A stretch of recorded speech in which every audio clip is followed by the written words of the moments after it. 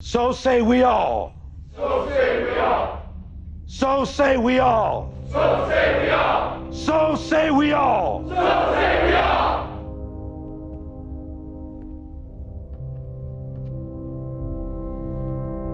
Hello everyone and welcome to the Far Side of the Moon. So Gwent's 5th expansion, Master Mirror, gonna be here at the end of June, and this whole month we're gonna talk about new keywords, new cards, and if you watch this channel for a time being, you're gonna know that these times are the best ones for me. Especially closely to the end of the month, we're gonna start talking about theory crafting and everything, and it's gonna be so good. Hype in the air, especially when we see Gantrodium. Right, so what is going to be about? We're going to have 7 new keywords. We're going to talk about them right now. And then there are going to be totally 89 new cards, including tokens, by the way. We're going to have some new mechanic evolving cards. We're going to talk about them a little too. So let's start with the keywords, the new mechanics. We're not going to talk about the cards right now. That's going to be in the next part. So I'm just going to cover the new keywords. First one going to be Devotion, and it has a card ability, assuming your deck consists solely of faction-specific cards. Okay, this means you are not going to have any neutral cards in your starting deck. And don't worry about stratagems because they're not going to be counted as cards in your deck. As you know, they're going to be 25s mostly in your decks, and stratagems not going to cover a place in your deck, so you're going to be safe about that. Don't worry. And when you have Devotion, for example, in this card, you are going to get both those abilities. So mostly with these Devotion cards, you're going to get something different with if you play the card on the melee row or on the range row. But if your deck has Devotion, you're going to get both abilities. And probably you're just going to use these Devotion cards in your deck if you create your deck with only faction-specific cards. So, next one, Echo. It's gonna be a good one. Cards with Echo, they're gonna return from the graveyard to the top of your deck at round start. And the card also becomes doomed. It means removing it from the battlefield permanently when you play it second time. So, that's the thing with the Echo cards. There's a catch here, okay? What means round start? Because if round start means before drawing and mulligans, you can play Echo cards in the second round too, because it's going to be on the top deck just before you get your draws and mulligans in the beginning of round 3. But if round start means after draws and mulligans, that means to be able to draw Echo in the last round, you have to play the Echo card in the very first round. And we have a clue about this, which is the Phoenix card. As you know, if you have Phoenix in your graveyard, on the round start, it's going to be banished and play to the battlefield as Hatchling. That's an artifact card, I guess, in a random row, and that's one of the cards that has the keywords with round start. You get your Phoenix in the round start after card draws and mulligans. That means round starts after draws and mulligans. That means you have to play Echo cards in the very first round. If that's not going to change after Echo mechanic, if they're not going to change the round start thing, that means you have to play always Echo cards in the first round. So in the second round, after draws and mulligans, the Echo card going to be top deck, so you can get that card with the draws of round 3. Or if you have any kind of tutor for your top card, for example, it can be Vivaldi Bank. You can get free top card with the Vivaldi Bank without losing any coin, so you can play that Echo card. Or you can play Vicovara Novice, for example, with Nilfgaard. Or you can play Defensive Wilgeforce, something like that, if you have to play your Echo card in the second round too. But that's going to be the catch, so be careful about that too. Okay, next going to be Veteran. It's going to be Skellige ability. Increase the base power of the unit by 1 at the start of second and third rounds. So, for example, this card going to have 7 body if you play him in the last round. Next one gonna be Conspiracy. It's gonna be Nilfgaard keyword, Nilfgaard new mechanics, and it's gonna be about spies. So that's really got me excited too. Triggers and makes the card's ability stronger when targeting is a spying unit. It's gonna be nice, I guess, to see spy archetype gonna be stronger after this expansion. Next one gonna be Symbiosis. It's gonna be Squirtle keyword. Whenever you play a nature card, spawn a trend which powers equal to the number of cards with Symbiosis you control in a random light row. So there are gonna be new cards especially tokens with symbiosis tag. And when you play nature cards, you are gonna get value with the number of symbiosis cards you control. It's gonna be new swarm mechanic in Gwent. Next keyword gonna be whale. It's gonna be a status which gonna be shield units from detrimental statuses like bleeding or prevents them from gaining beneficial ones vitality. It means when a unit has whale status, it cannot gain more statuses. For example, your opponent is better than Purify. For example, your opponent just poisoned your unit, okay? You're gonna give it a Veil status. So your opponent cannot give any other poison to that unit. It's better than Purify, right? If you have to give a poison again, he has to Purify it first. So that's gonna work really well. It's gonna be better than Purify mechanic. It means also there's gonna be tag against poisons too. And the last mechanic gonna be Rapture. They say that they're gonna have one card with Skilga with this, if I remember correctly, because it's gonna be a really stronger ability, probably better than Poison if there is gonna be more cards with Rapture, especially with the bronzes, but we're gonna see about that. What does Raptures do? At the end of afflicted unit's turn, damages the unit by value equal to its power. The status is afterwards removed. So you just give Rapture to a unit. If your opponent cannot purify it or cannot give it a shield, it's gonna get a damage with the number of his base power. Let's think about Yikern, okay? It's gonna have 13 body. It means if your opponent not gonna give a shield, it's gonna get 13 damage. So now we can check the cards that revealed so far, and we're gonna keep doing this during this month too, and it's gonna be the best part. Let's start with tokens. We're gonna have Wandering Trend here, as we mentioned with the Symbiosis keyword. You're gonna get Wander Trend, this token, when you play a nature card if you have Symbiosis tag units on your board, and its power gonna be decided with the number of Symbiosis card you have on the battlefield. Another token with this is here, Young the Right. It is doomed and it has Symbiosis tag too. So with this token, for example, as you can see, Symbiosis token, you are gonna get trends with the number of this token. So these are two tokens. Let's check Opcriters, another Squirtle card. With this card, with melee, you are gonna give an enemy unit bleeding for 3 turns, or if you play this card on the range unit, you're gonna spawn a base copy of self in this row. But as you can see, this is a devotion card. That means if you have no neutral cards in your starting deck, you're gonna get both of these abilities as soon as you play Opcriters. So in its best form, this is just gonna be 7/4/4 provision if you think that your opponent cannot stop bleeding. 2 and 7/4/4, that's huge. But also keep in mind that all this devotion and symbiosis kind of decks gonna be swarm decks.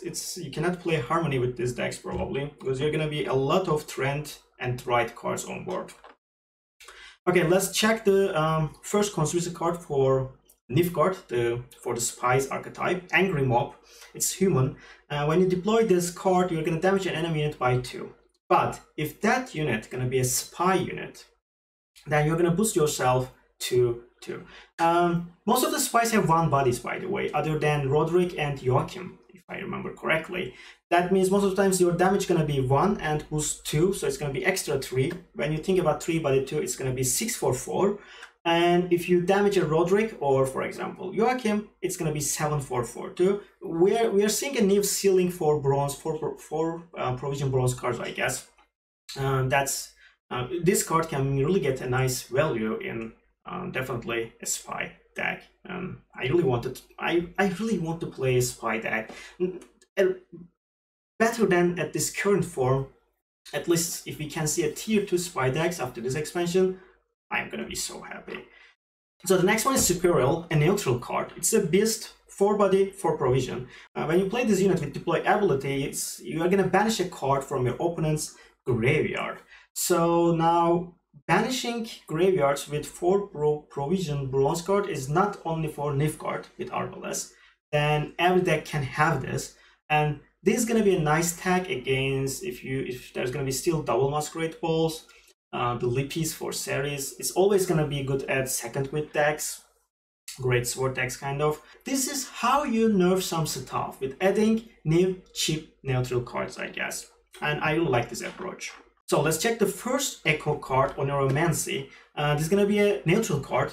they mentioned that every faction gonna have one gold echo card. By the way, they're gonna be specials, I mean, or units. We're gonna see that. This is the natural one, as I said. This is gonna be a tutor. Play any card from your deck. So we had tutors like for units, 10 provision with Royal Decree, or for special cards like 1000 Fables, right?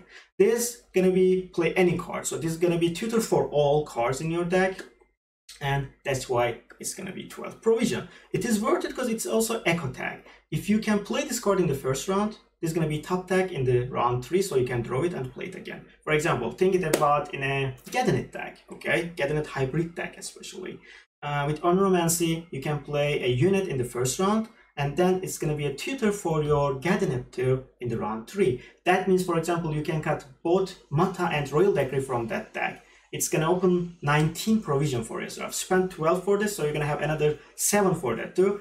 Only downside is this: you have to get this card most of the times in the first round. Because when you play this card in the second round, it's going to be top deck after your draws and mulligans in the round 3. And if you do not have any kind of tutor for that kind of stuff, you cannot play this card.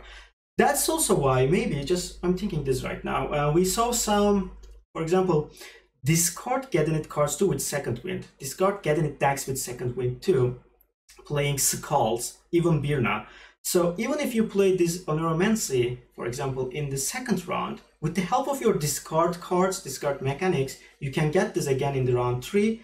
And it's going to be must have draw. It's going to be 100% draw because it's going to be top deck. So for example, to play safe, you can add Skull to your deck too. This is what I like, seriously, talking about this terror crafting and stuff, and we're going to do that more in the future. Okay, last 3 cards. One going to be both Veteran and Rapture. This is going to be for Skellige. It's, as you can see with the Veteran, it's going to be 5 body, 11 provision legendary card. With this card, you're going to give an enemy unit Rapture. We talk about Rapture. It is good. If you play this in the last round, it's gonna have 7 body also. Keep that in mind with the Veteran tag. Veteran tag gonna work in your deck hand, doesn't matter. It has to be like that, otherwise you cannot get value with this. And as I told you, if I remember correctly, they mentioned that this is gonna be the only Rapture gold card in this. It's gonna be the only Rapture card in this this expansion. If that's the case, it's gonna be okay. Still 7 for 11 is good.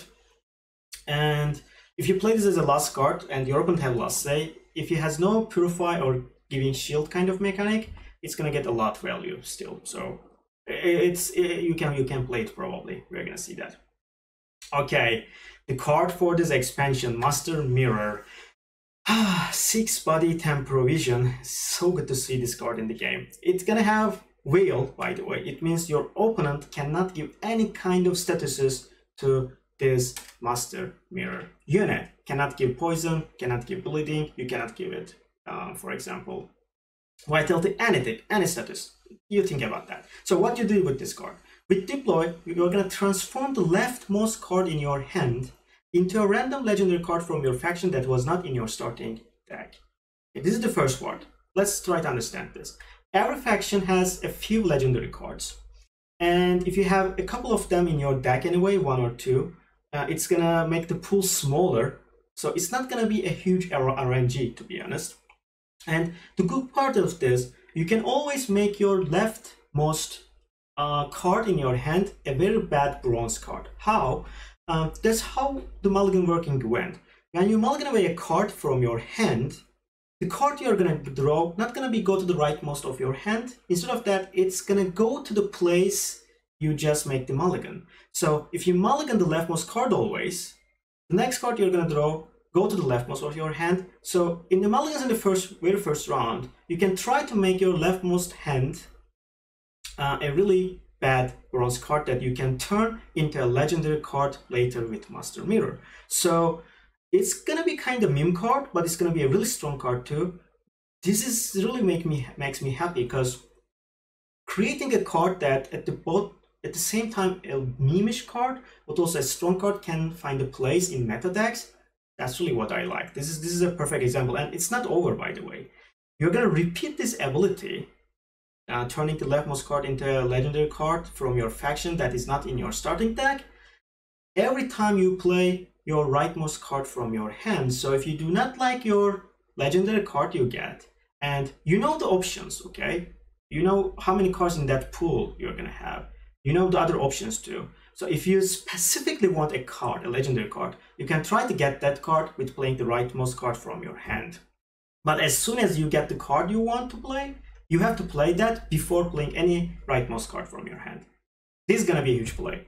We're gonna see a lot of videos of Master Mirror in it, especially in Dandelion Show. It's gonna be perfect. Okay, last card for this day, my friends, it's gonna be Trust Tamara. Okay, it's gonna be neutral, 6/6, gonna have wheel too. That means you know what it means. And with order, you are gonna give a unit wheel. This is gonna be a good card too, especially we need to see all the whale cards in the game. So 6 provision for 6 body.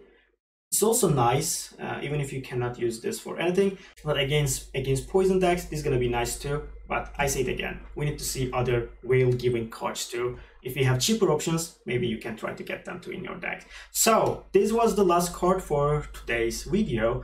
We're gonna have a lot more this kind of videos throughout this month. It's gonna be nice. About any keywords, anything, the cards we mentioned, or anything about this expansion, if you have any questions, my friends, just ask in the comments. I'm gonna try to answer them. If I don't know, I'm gonna try to learn them for you. So see you in the next video. Bye.